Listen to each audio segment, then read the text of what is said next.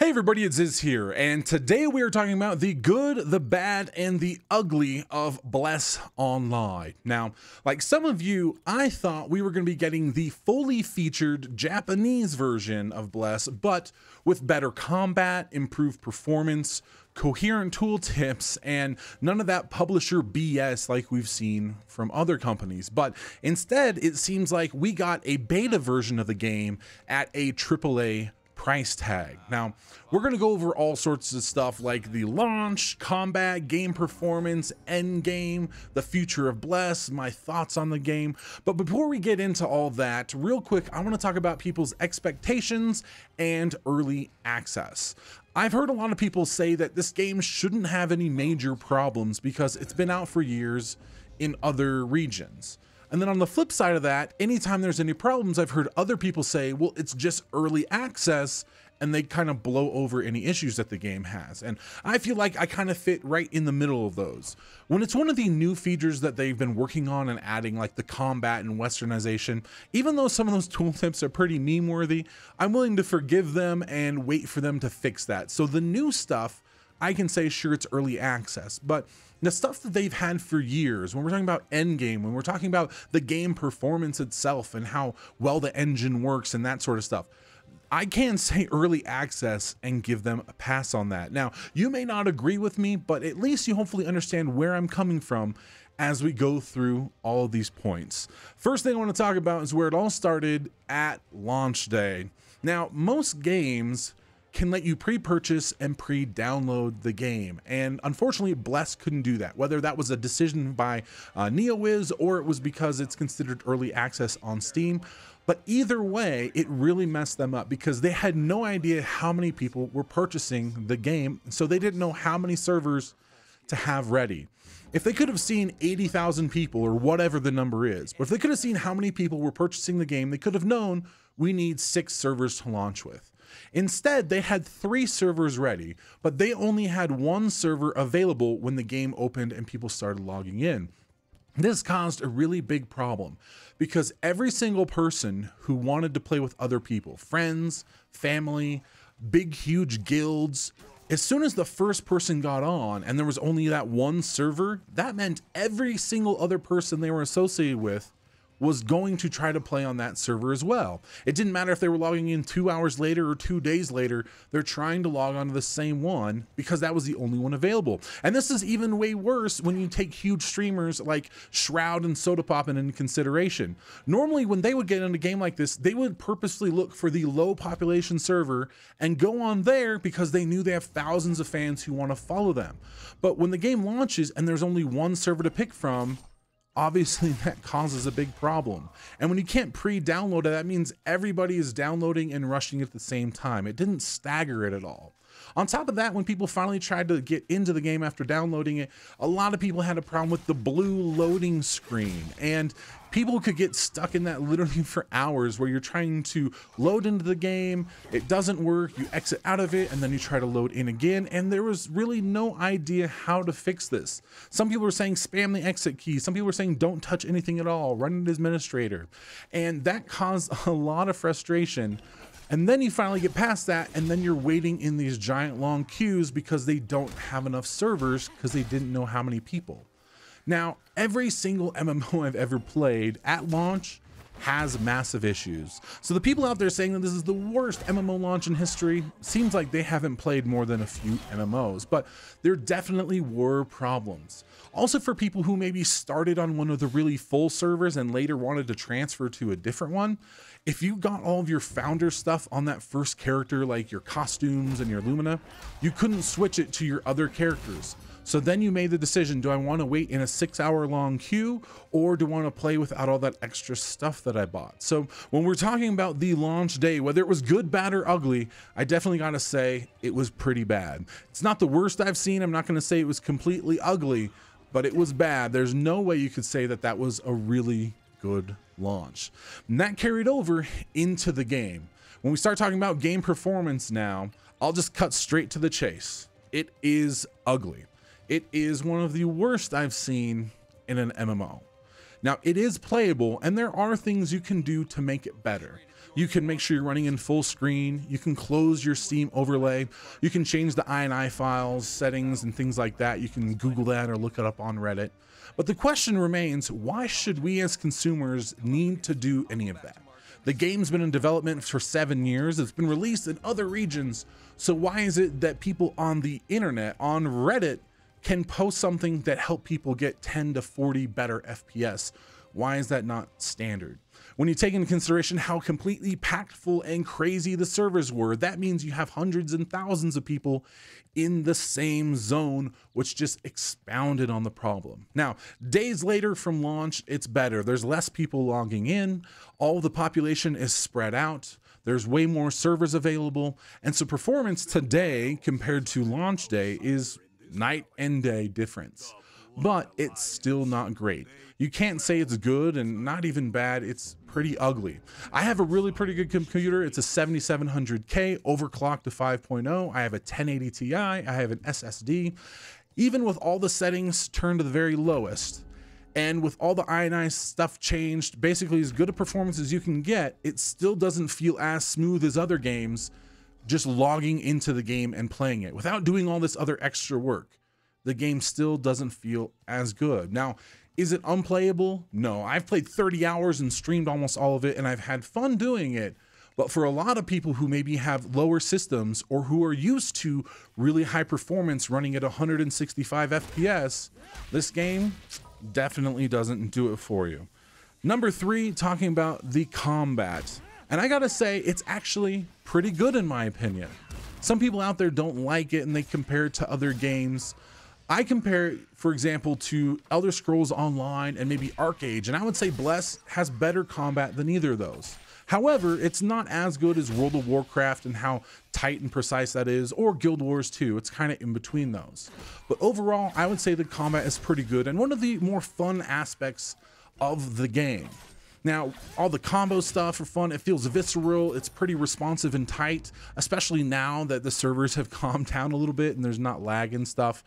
But the combat I actually really do enjoy, especially when you start playing a Berserker. The Berserker has the action combat like we had at the San Francisco event. That's where your camera is tied to your mouse. So you can just move around and look, and you have a reticle, and that allows you to keybind your combos onto your mouse buttons, which make it feel more like an action game. It's quicker and more fast-paced.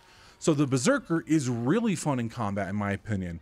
But it was really disappointing when they said that the other classes aren't going to have that. In fact, I didn't even know about that until about 5 or 6 hours into launch, when I started trying other classes and I saw it was available. And then people started looking through patch notes and saw a little line at the bottom of a patch note that said that wasn't available.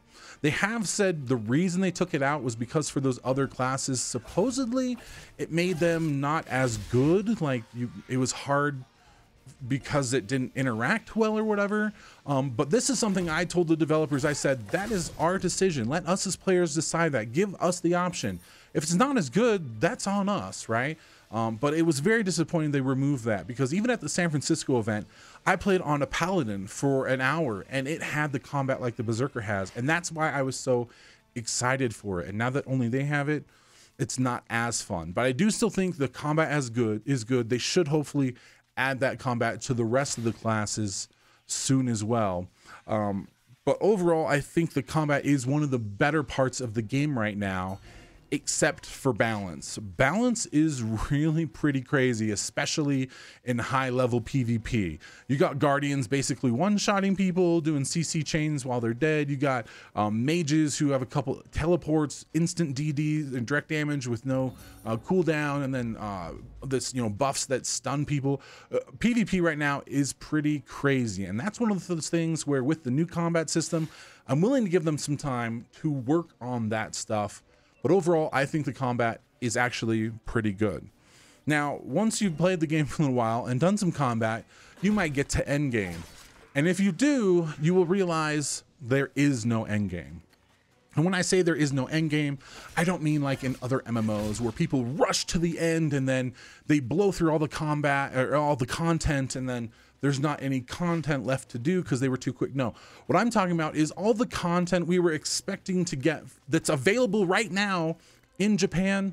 Almost all of it has been taken out of our version, which is really crazy to me because that means a developer had to spend time taking that stuff out of the game. Instead of that developer spending time making the game better, someone made the decision, I want you to spend time taking out content. Now, if they had communicated to us why they were doing that, if they said, we don't want people getting an unfair advantage and rushing through it, so we're gonna introduce some of it a couple days later or a week later, maybe we could have gotten on board. But I think for almost everybody, this was like an all of a sudden, wait, are you serious? There's no content to do? And they've said that they're going to try to add it over the next week or two. Not all of it. We don't know exactly what's going to be in. Maybe some arenas, right? Maybe some of the dungeons, but we do not right now, as of 3 days into launch, we do not have the arenas. We do not have the instance PvP. We don't have the 100 versus 100 PvP. We don't have the high level dungeons to do. We don't have the whole zone where you do all of your dailies that pretty much facilitate all the world PvP. We don't have that. Basically, we don't have the extended progression system once you get to level 45 where you can progress after. Basically, like 90%, 95% of what you do at max level isn't in at all. And they said they're going to release some of it in a couple weeks and then slowly after that. So this is an interesting one because we know the content is out there. It's not like there is no content. They've simply just didn't give it to us yet. And so in my opinion, that's pretty bad. And that is one of the things that definitely upset me and made me question the developers. So going into the future of the game, talking about the future of Bless, it's one of those things where you kind of can't go anywhere but up, right? We got multiple classes coming still, the Assassin and the Mystic. We have combat for those other classes. Hopefully they'll add the action combat. We have all of the end game that they're going to add. As people spread out and they go to different servers, performance will get a little bit better just by, you know, attrition and things like that. So from what we saw from the very first day of the game to what's coming, the game will continue to get better. One thing, unfortunately, though, is I don't know how much I can trust the developers anymore going forward. That was one of the things I kept saying over and over when I got back from the San Francisco event, was that it was great to meet the developers because it felt like they were passionate about making a great game for the gamers. And everybody always, I heard over and over that this was going to be different. When people said the game had failed in other regions, why was this going to be different? And the answer is because there's no publisher. The developers get to do it the way they want. They get to get rid of all this cash shop stuff.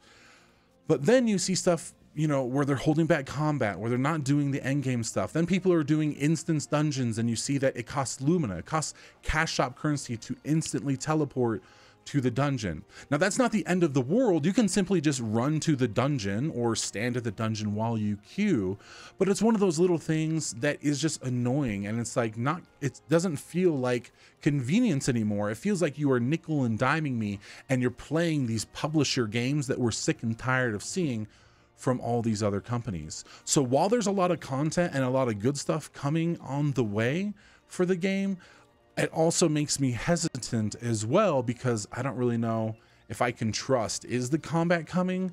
Is the content coming? How long is it going to be? I don't know anymore, and I can't give them my full support in that regard. Despite all of that, I would say the future of the game does look pretty good right now because we can't tell the future. The best we can go off is we know that Japan has a lot of this content, so we can make a reasonable assumption we will get that soon.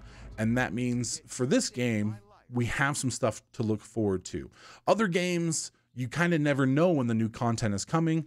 This one, even though it's really kind of skeezy, the fact that the content is out there, we know we will get it eventually.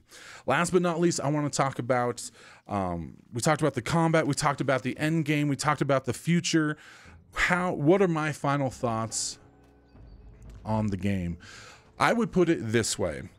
If you are concerned about performance, if you're concerned about performance, don't play this game. If you have a lower end system, if you want to make sure, you know, if you're used to really fast, you know, FPS and really great looking graphics and performance, the game's not for you.